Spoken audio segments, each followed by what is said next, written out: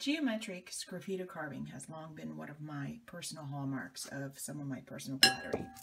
And recently I've added to my repertoire not just sgraffito, but actual pierced geometric carving. I really enjoy the architectural qualities of this geometric design, and in this video I'm going to show you how I do it.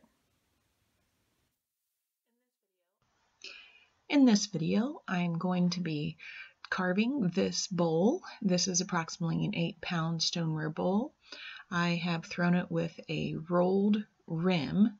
If you are not familiar with what a rolled rim looks like, I believe I have another video that I'll try to link in the video description. A rolled rim is just when you take it and you flip it over and it has a little hollow space. I'm going to be carving and piercing this though with the geometric design, similar to what I've done with some others. I am using just simple tools. I'm laying it all out by hand. I'm going to be using an exacto knife for cutting, a needle tool for laying it out, a little miniature ribbon tool for carving it, and then also a paintbrush for cleanup.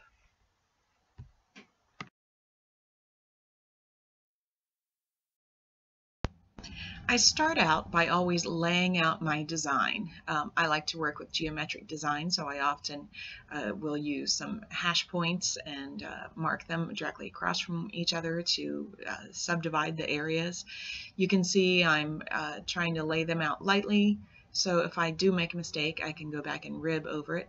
Here I'm using just I think it's a paper towel for a gauge, basically a ruler. I was trying to make sure that I was marking my marks in equal distance from the foot of the bowl. I am not worried about, true precision, but I'm trying to get it as close as I can because I want this to have a handmade appearance, not something that's absolutely perfect and laser cut on a machine.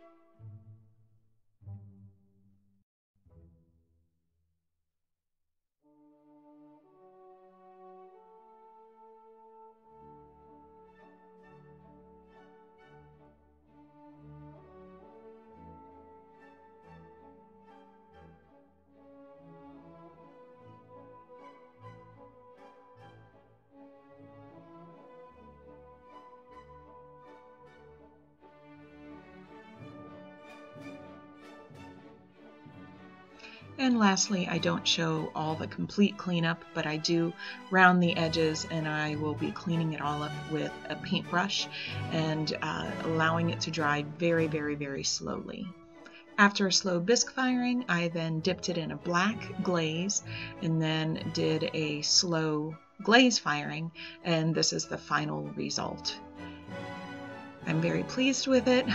You can see that the foot ring, I did wax the foot ring to keep that clean.